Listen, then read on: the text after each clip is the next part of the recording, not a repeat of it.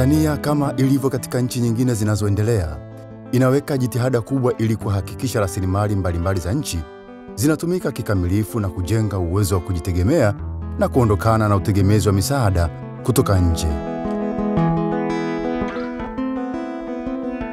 Sisi kama nchi tumekuwa tukitegemea kwa kiasi kikubwa sana fedha zinazoahidiwa na wafadhili kwenye miradi yetu na maendeleo, na fedha hizo huwa zinakuja kwa uchache au mara nyingine haziji kabisa, na hivyo husababisha au huathiri miradi yetu ya utekelezaji wa miradi yetu ya maendeleo kama nchi. Hivyo tukiweza kuondokana na dhana hii ya utegemezi, itasaidia kwa kiasi kikubwa kama nchi kuweza kupiga hatua kwa upande wa maendeleo. Inakuja pale ambapo nchi imeamua kujitegemea na inahitaji iwe na uamuzi juu ya rasilimali zake bila kuwa na ushawishi wa yule ambaye angeweza kuwa anatoa fedha huko nje kama misaada, kama mikopo. Ili serikali iweze kutimiza wajibu wake wa kutoa huduma bora kwa umma, inahitaji rasilimali mbalimbali zikiwemo fedha. Mchango wa kodi katika kujenga uwezo wa Tanzania kiuchumi ili kumudu kuendesha miradi mbalimbali ya maendeleo ni dhahiri, una umuhimu mkubwa sana. Kwanza tumeanza na nia yenyewe ambapo serikali ilijitanabaisha kwamba tunatakiwa zaidi tutumie mapato yanayotoka ndani. Na malengo yalikuwa asilimia zaidi ya 60 ambayo tumeshaifikia. Lakini vile vile kubuni vyanzo vipya vya mapato, ikiwa mojawapo ni kutoka kwenye kodi za madini, sekta ambayo sio rasmi, na tumeona kabisa kwamba serikali kwenye ukusanyaji wa kodi imetumia nguvu kidogo ambayo inaonyesha jitihada zaidi. Kwa mfano, kila mmoja ambaye anafanya biashara sasa hivi amefikiwa na anatakiwa kulipa kodi. Lakini vile vile kuna mabadiliko kwenye mifumo ya ukusanyaji kodi. Serikali imejitahidi kuweza kukusanya mapato ya ndani, na hasa ukizingatia ni kwamba imewezesha uhamasishwaji wa matumizi ya mashine za elektroniki. Natambua kwamba mashine hizo zilikuwepo awali lakini zilikuwa hazitumiki. Kwa sasa hivi zinatumika kwa kiasi kikubwa, ambayo imewezesha mapato kuongezeka. Lakini ukiachana na hilo pia serikali imejengea uwezo maafisa wa Mamlaka ya Mapato Tanzania, hasa kile kitengo cha mapato ya kimataifa, ili kuweza kudhibiti mianya inayotorosha fedha za ndani.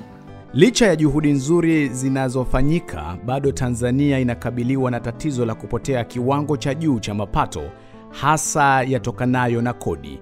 Kulingana na taarifa ya mdhibiti na mkaguzi mkuu wa hesabu za serikali iliyoishia mwezi wa 6 2018, Tanzania ilishika nafasi ya mwisho katika ukusanyaji wa mapato ukilinganisha na nchi nyingine za Afrika Mashariki kama Rwanda, Uganda, Kenya na Burundi.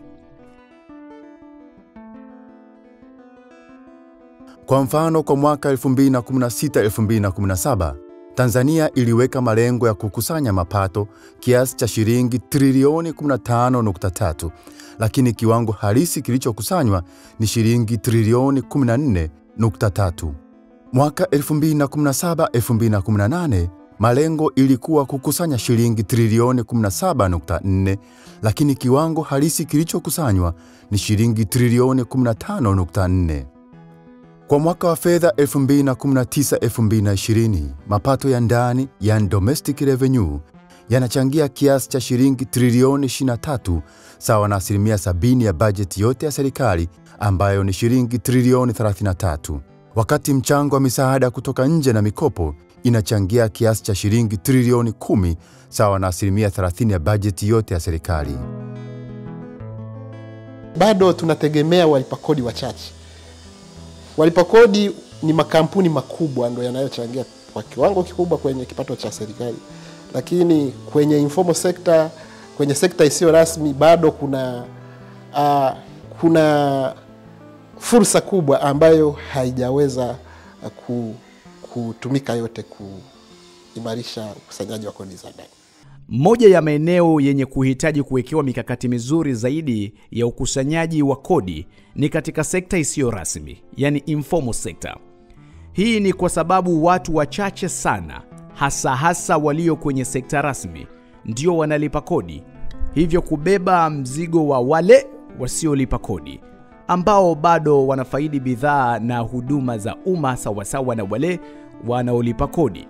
Kama kweli tunataka kuongelea kupanua wigo wa kodi, ni vizuri kama tungeweza kuangalia wafanyabiashara wadogo na kuwawezesha, kuwapa mazingira mazuri hizi biashara zao kuweza kukua, ili baadaye wafuzu kuingia kwenye sekta rasmi ambao wataweza kulipa kodi.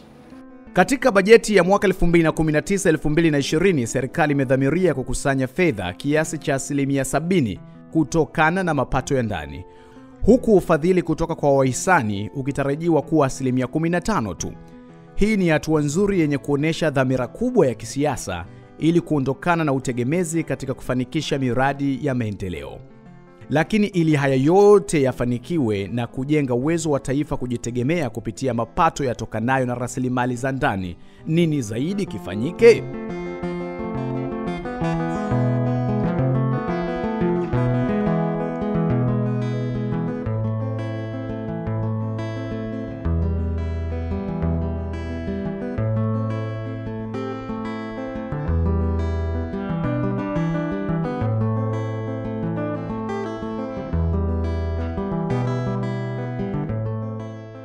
Makala hii imetolewa na Umoja wa Wadau wa Kodi Tanzania, TTJC.